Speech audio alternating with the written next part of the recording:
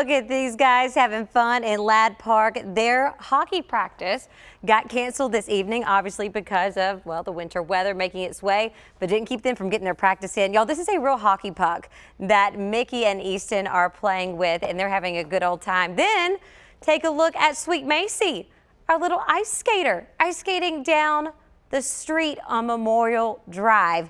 The ice isn't incredibly thick, but it is thick enough that she's able to be out on her skates. This is the way to have fun and enjoy this winter weather, not in your vehicles. Please continue to stay weather aware. As Leland mentioned, that next wave is moving its way in.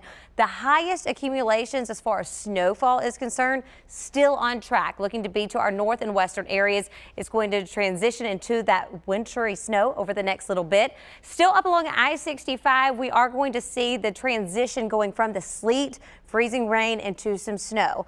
We still have a slight concern just east of I-65 that we potentially could be dealing with more in the way of freezing rain than first anticipated. That's thanks to the layers in the atmosphere. We're going to continue to keep a very close eye on that because, as you know, you don't need a lot of ice to cause power outages and for dangerous situations to evolve. We head into tomorrow. All this is out of here, but it's still on our ground.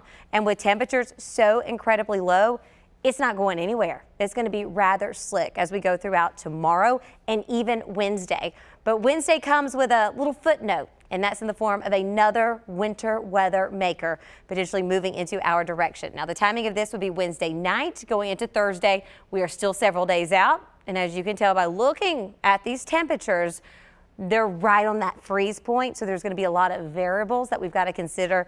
But that is something that we'll keep a watch out for. As Leland mentioned, main concern right now is what's happening right this second on radar. We're continuing to see those snow showers moving their way in, and that's going to continue to push its way across Middle Tennessee and southern Kentucky over the next little bit.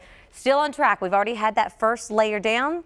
Second layer, Leland, is happening right as we speak. Yeah, and we expect to get more school closings for